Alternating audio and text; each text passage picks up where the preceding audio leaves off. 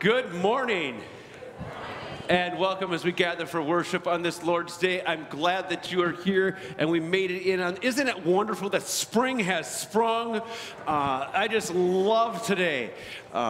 It's not quite spring, but you know, it's all relative. It was so cold and now we're here in the warmth of double digits, maybe even. Welcome to worship. Glad that you are here. Guests, members alike, wonderful you're here. Remember that no matter where you are on your journey of life and faith, you're always welcome here at St. Andrew's, just as you're always welcomed into the loving embrace of Jesus Christ.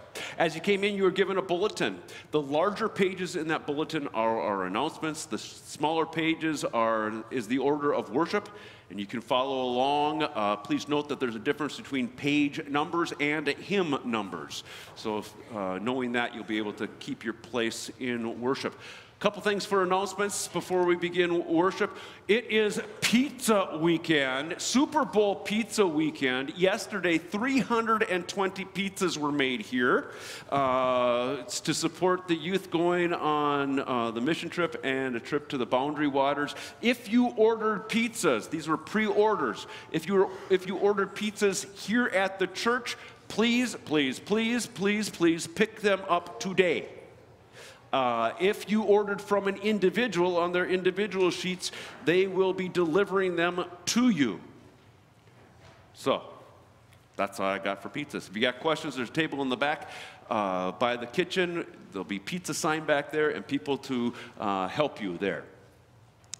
Secondly, we're in the story. As many of you know, we're reading through Scripture, and a condensed version of Scripture, 31 weeks read from Genesis to Revelation. This morning, if you would like to be part of the discussion group after worship, please join the group in the north side of the fellowship hall here, so you can watch a video and then discuss what you have heard and what you have read on this 16th week of the story. Please read the rest of the announcements that are in your worship folder so you know what's going on, knowing that you can take part in anything that you would like to. Love to have you as involved as you would like to be.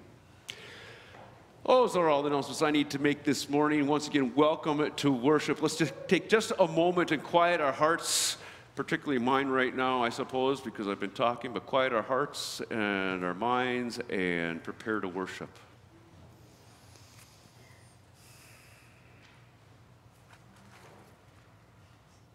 For those who are able, I invite you to stand as we begin with confession and forgiveness, which is printed in the bulletin.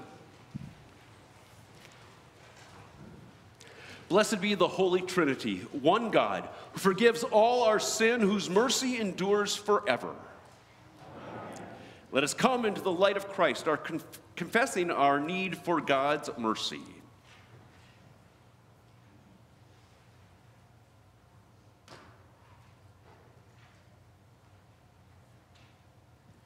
Holy and faithful God, we so often choose our way instead of yours. We think we can evade your commandments. We have spoken in ways that kill, strayed with our hearts, betrayed friends, hated enemies, and embraced other gods. We have broken our promises. Search us deeply and create us anew. Lift the heavy burden of our sin and free us to follow your way of life. Call upon me, says the Lord, and I will answer. Our God has come among us to loose every bond and to set us free from all that weighs us down. Receive the forgiveness of all your sins in the name of Jesus Christ, our crucified and risen Savior. Amen.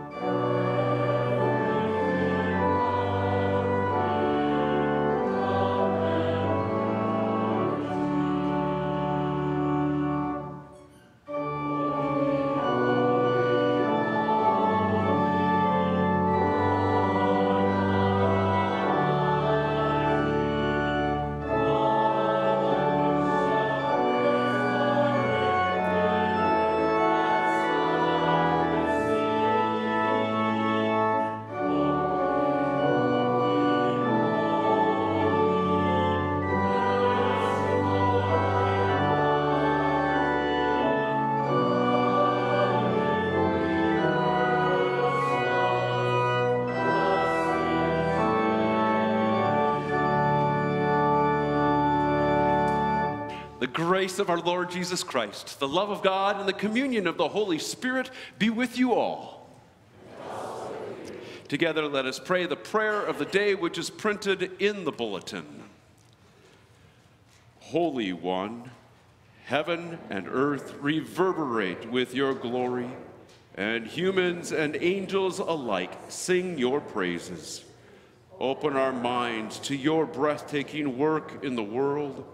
Open our hearts that we might trust in you alone as you call us to follow, and then as you send us to spread the good news of Jesus Christ, our leader and rescuer. Amen.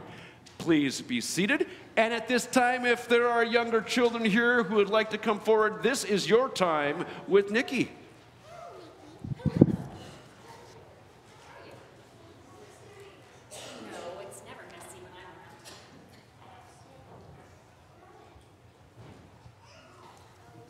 Come on up, everybody. Happy Sunday. Happy Sunday. Oh, thank you. They're going to face me this time. Is that okay with you guys? Cool? All right. So I have a question for you. What do you think is the difference between a want and a need? Yeah. What you want is like something that you want. You don't actually need it, like Coke. Okay, so you want Coke, Yeah, but you don't need but you don't need Coke. Okay, what else? What's another want? like you want a toy, but you need water. You want a toy, you need water. Excellent, excellent. Anything else? Yeah. You want like certain clothes and certain toys, but you don't need them. Like name brand clothes and stuff, like anything that warms you is needed, right? But a lot of times we want the cool stuff, and sometimes even wants and needs are like in the things that we do. So like, how many of you guys like to play video games? Is that a want or a need? Want. Okay. What about spending time with your friends and family? What's that? Just say it. You can go either way on that one, I think, because I think spending time with your family is probably a need. Yeah. And I don't know about you guys, but I need my friends. So I suppose if they're not very good friends, then it'd be a want, right? Okay, so if you are having wants and needs, how about priorities? Everybody say that with me. Priorities. What is a priority? Clothes. Okay, so things that we need are the priorities, right? Okay, so bear with me here. We're going to pretend for a second this is your life. This is their life. Okay? So this is going to represent you, okay? So you guys are going to help me out here.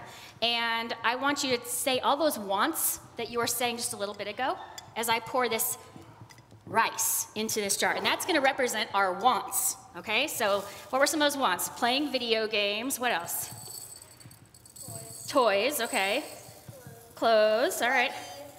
Money, is that what you said? Yeah. Okay. What was that? And Pets, okay. That's kind of a want, yeah.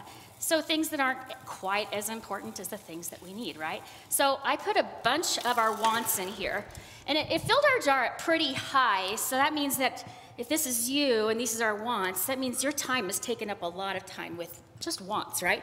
So I have these cool-looking, very old-looking blocks here. What does this say? Does anybody read that? Yeah. Do these blocks look a little bit old? It's because they were mine when I was a baby. Yeah. Okay, so we're going to pretend these blocks are our needs. So our S is going to be friends and family, spending time with friends and family. So let's put that in our jar, okay? And how about, what's something else we need? Nutrition, like exercise and taking good care of ourselves and eating good food? Yeah, okay. Yeah. And what else do we need? School, doing our homework, things like that. That's kind of a good need, right? Eating, okay. That's very good. All right. And I'm having some trouble fitting our needs into our jar here. maybe you should put it in the other. I haven't talked about that jar yet. Shh, getting ahead of me. How about church and Sunday school? Yeah. Yeah, hello. Also, the first one. Yeah, it should have been the first one? Yeah. Well done. And then I'm going to say this one is maybe like, how about just God? Like prayer, taking time with God, yeah? But here's the problem. See, we have so many wants in our jar that I can't even squeeze God in here, I don't think. But I have an idea. Remember that word I had you say a little bit ago? What was that? priority, right? So our needs are priorities, right? So what I'm going to do is I'm going to put our needs, our priorities in this other jar that's also us first. So there went our Sunday school and our exercise and all those good things we just talked about, and especially our God, right? Now, we still have a lot of wants, but I wonder if because we were able to put our needs in first, if we could still have most of our wants. Let's see, shake it down a little. Well, looky there. Almost all of our wants still fit in our jar because we put our priorities first. We put our God first. We put our school first. We put our family and friends first. So we still get to have the things that we want, usually. But this really important stuff fit in there too, right? You get what I'm trying to say? Okay, cool. Let's pray. You want to be friends with me? Okay, let's pray. Dear God, thank you for helping us know what our priorities are. Thank you for friends and family.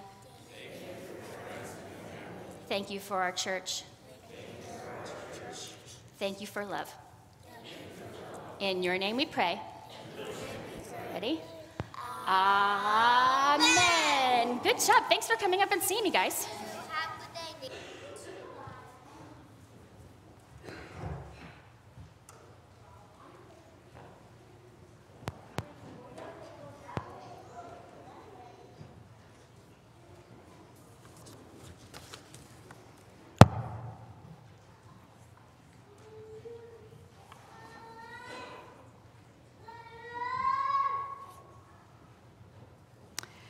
The first reading is from 2 Kings, chapter 17, verses 1 through 7. If you're following in the Pew Bible, it's on page 345, and in the story on page 219. Though the prophets warned the people, the northern kingdom of Israel did not listen. About 150 years after King Ahab, the one we read about last week, a king by the name of Hoshea ruled in Israel, but as a vassal of the king of Assyria. And I was curious what present-day Assyria is today. Looking it up, it's northern Iraq, southeastern Turkey, and northeastern Syria. So a little different configuration today, but that's what it was at that time. A reading from 2 Kings. In the 12th year of King Ahaz of Judah, Hoshea, son of Eli, began to reign in Samaria over Israel. He reigned 9 years. He did what was evil in the sight of the Lord, yet not like the kings of Israel who were before him. King Shalmaneser of Assyria came up against him.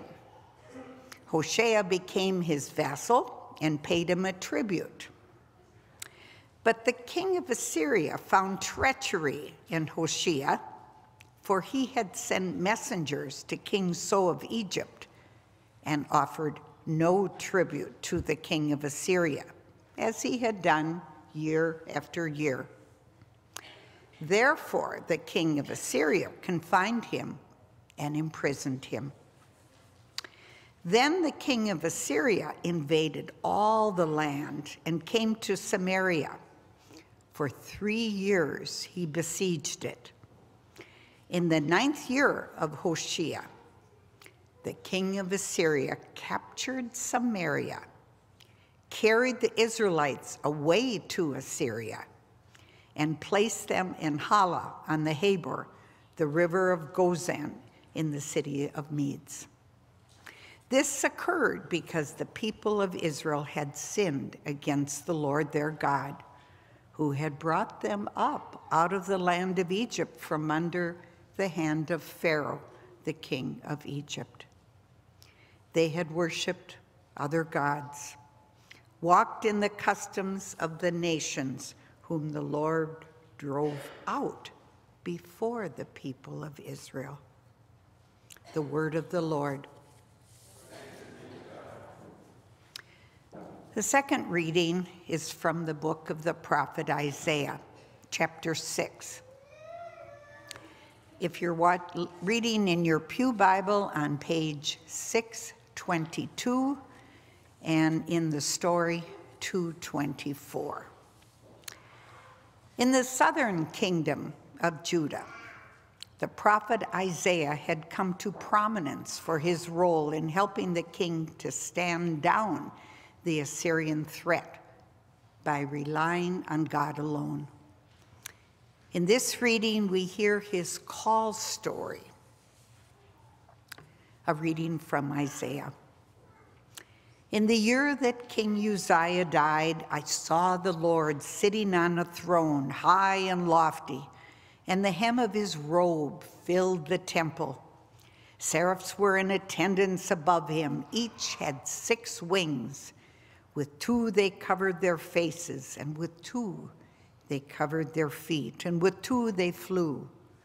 And one called to another and said, Holy, holy, holy is the Lord of hosts. The whole earth is full of his glory.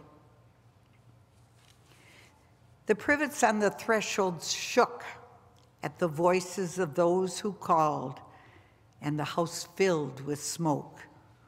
And I said, Woe is me, I am lost, for I am a man of unclean lips, and I live among a people of unclean lips. Yet my eyes have seen the King, the Lord of hosts. Then one of the seraphs flew to me, holding a live coal that had been taken from the altar with a pair of tongs. The seraph touched my mouth with it and said, Now that this has touched your lips, your guilt has departed, your sin is blocked out. Then I heard the voice of the Lord saying, Whom shall I send, and who will go for us? And I said, Here am I, send me. The word of the Lord. Our final reading is from the book of the prophet Isaiah again, chapter 49, and it's on page 666 of the Pew Bible and 227 of the story. Not even Isaiah could get the kings and the people to be fully committed to the Lord. Isaiah therefore prophesied that Judah would be conquered and the people taken away. But he also offered words of comfort, declaring that the time would come when they would return to Judah. God would not forget his people. A reading from Isaiah. Sing for joy, O heavens, and exult, O earth. Break forth, O mountains, into singing. For the Lord has comforted his people and will have compassion on his suffering ones. But Zion said, The Lord has forsaken me. My Lord has forgotten me. Can a woman forget her nursing child or show no compassion for the child of her womb? Even these may forget, yet I will not forget you. See, I have inscribed you on the palms of my hands. Your walls are continually before me. Your builders outdo your destroyers, and those who laid you waste go away from you. Lift up your eyes all around and see. They all gathered. They come to you.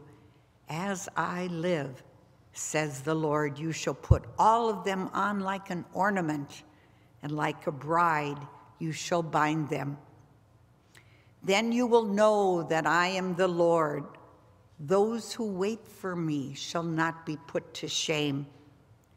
Then all flesh shall know that I am the Lord, your Savior, and your Redeemer, the Holy One of Jacob. The word of the Lord. Please remain seated and join in singing on page 172, Holly, Holly, Holly, Hallelujah.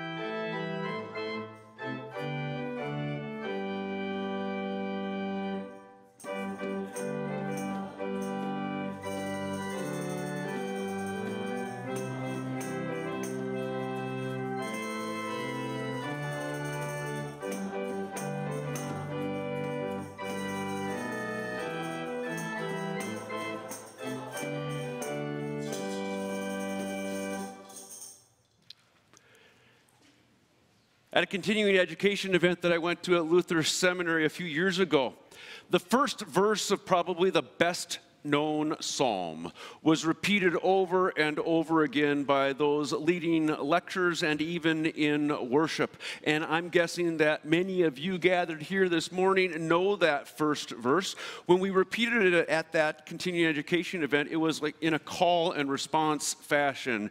The leader would say, "The Lord is my shepherd," and the congregation or the class would reply, "I shall not want." The Lord is my shepherd. The Lord is my shepherd. Except we were using a little bit different translation, and it went like this: the Lord is my shepherd, I don't need a thing. The Lord is my shepherd, I don't need. The Lord is my shepherd. And when you think about that, that's a pretty radical statement, isn't it? It's spoken by someone who has experienced and been transformed by the love and presence of God, to the extent that they know that nothing else really ultimately matters. Nothing else is more important than hearing God, following God, being obedient to God, and being used by God. Not family, not health, not finances, not career. As important as they all are, and they are, they pale in comparison to our relationship with God. The Lord is my shepherd, I don't need a thing. As chapter 16 of the story opens, we see a contrast between two kings. We have King Hoshea up at the northern kingdom of Israel and King Hezekiah in the southern kingdom of Judah. King Hoshea is being threatened by the superpower of the day, and that would be Assyria, as Nancy shared with us. They're about to be overrun and overtaken by Assyria. So what does Hoshea do? He puts his trust in the no gods, those idols that the kings and the people of Israel, that northern kingdom, had embraced. He put his trust in trying to make alliances with Egypt. Everyone's always trying to make an alliance with Egypt, it seems to me. But he put his trust in those alliances. He put his trust in humans. Our text says of King Hoshea and the people of Israel, they would not listen and were as stiff-necked as their ancestors, who did not trust in the Lord their God. Israel was then defeated by the Assyrians, deported, if you will, by the Assyrians, and Israel would never be heard from again. King Hezekiah of the southern kingdom of Judah takes a little different approach. Assyria is now standing on his doorstep, the doorstep of his kingdom, the southern kingdom of Judah. And they're ready to invade. And when you think about the history and their power and what is likely to happen, what's a king to do? Well, he didn't do as King Hoshea of the north. he relied on, he leaned into, if you will. He cried out to God, saying, "Now, Lord our God, deliver us from his hand, so that all the kingdoms of the earth may know that you alone, Lord, are God." Now, if you've been following the story at all, and if you haven't, you can always start. If you kind of lapsed a little bit, you can start again. But if you follow it at all, if you've listened at all, you might know, you might recognize something here. What we've been hearing all along is what Hezekiah understood. Hezekiah and his people were blessed, not only for themselves, but so that the other nations of the world would hear, would observe, and be drawn to the God of Israel. As I just read, so that all the kingdoms of the earth may know that you alone, Lord, are God. Even in, or perhaps especially in, uncertain, tough times, Hezekiah trusted. The Lord is my shepherd. I don't need a thing. What about you? When the going gets tough, when things look bleak, what are you going to do? Can you trust God? Can you say, "The Lord is my shepherd, I don't need a thing"? When times are uncertain, when it seems like you're about to be run over or overcome by your schedule or your lack of finances or lack of health or whatever it might be, can you say and believe that the Lord is my shepherd, I don't need a thing? In the midst of Hezekiah's deliberations about the Assyrian threat on his doorstep, we're introduced to the prophet Isaiah. Last week we looked at the greatest of the non-literary prophets, that would be Elijah. Today it's the greatest of all the literary prophets, which simply means there's a book bearing Isaiah's name. Isaiah is the one who delivered God's response to Hezekiah's prayer, basically saying that things are going to be okay. Assyria will not defeat you. Assyria will not occupy you. Assyria will not deport you. And that came to pass. Now, as confident as Isaiah was in advising Hezekiah, it seems that he was lacking in faith or confidence either in himself or perhaps in God when God called him to serve as God's prophet. Our second Bible reading this morning from Isaiah chapter 6 is the call of Isaiah. In a vision, Isaiah saw the majesty and the awesomeness of God, which seemed to highlight just how far removed Isaiah was from all of it. And he cries out, "Woe is me!" Nevertheless, God called him. Oh, the uncertainty that can be involved in experience when God calls. And I'm telling you this morning that God still calls people like you and like me, calling us out of our comfort zones, calling us from that which is familiar to that which is unfamiliar, from living relatively comfortable lives of being able to be, be silent, to perhaps uncomfortable lives of feeling compelled to speak a word of truth or a word of correction, perhaps, to our family or coworkers or friends. God calls us from the known to the unknown, from one career to another, from one place to another. My point is, God calls. What will you answer? Isaiah moved from "woe is me" to "here I am, send me."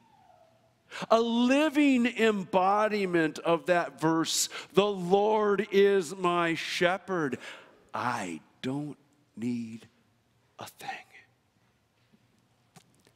Isaiah's task was not easy.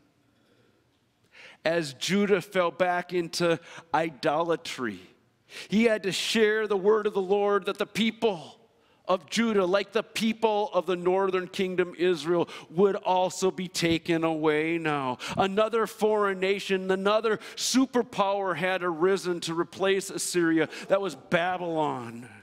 Babylon would come and destroy Jerusalem, would come and destroy the temple, would come and take their leading citizens back to Babylon. Can you imagine how tough it was for Isaiah to prophesy the complete destruction of Jerusalem? Can you imagine how tough it was for the people of Judah living in exile in Babylon for 70 years to say, "The Lord is my shepherd, I don't need a thing"? Hopelessness rather than faithfulness is what they felt like during those times of exile, during those dark times. In our third Bible reading from Isaiah 49, we hear their despair. The Lord has forsaken me. The Lord has forgotten me. Have you ever felt like that? Like God has forgotten you? That God has abandoned you? That God has left you to your own devices? What then? Well, then what I would say is that we need a reminder of God's presence and love. And our reading continues with such a reminder. God says, "Can a woman forget her nursing child? Or show no compassion for the child of her womb?" Oh yeah, I guess they probably could forget. "And yet I will never forget you." I will never forget you. It might seem like it from time to time. Maybe you've been in one of those times where it seems like God has forgotten you. Maybe you are in one of those times when it seems like God has forgotten you. Maybe you've been in that situation for quite some time already, where it feels like God has forgotten you. Because life can be so tough. Life can be difficult. Life can be lonely. What then? Well, like I said, we need a reminder. We need a reminder that God has not forgotten us. As we gather for worship like we have this morning, we get reminders. In the name of Jesus, I declare to you the entire forgiveness of all of your sins. A reminder. The body of Christ given for you. A reminder. The blood of Christ shed for you. A reminder. You are not forgotten. Perhaps the greatest reminder for us, even in the midst of our struggles, comes at the very end of chapter 13 of the story. We didn't read it this morning, but it's also from the prophet Isaiah. You see, more so than any other place in the Old Testament, Isaiah gives us, the readers, a glimpse of what we've been calling the upper story. A foreshadowing of how that upper story, God's story, will unfold. In Isaiah, you see, we catch a glimpse, just a glimpse of Jesus. At the end of this chapter 16 of the story, we read, "But he was pierced for our transgressions. He was crushed for our iniquities. The punishment that brought us peace was on him, and by his wounds we are healed." We often hear those verses on Good Friday as we ponder Jesus' death on the cross. And what a reminder it is for those of us living through tough times.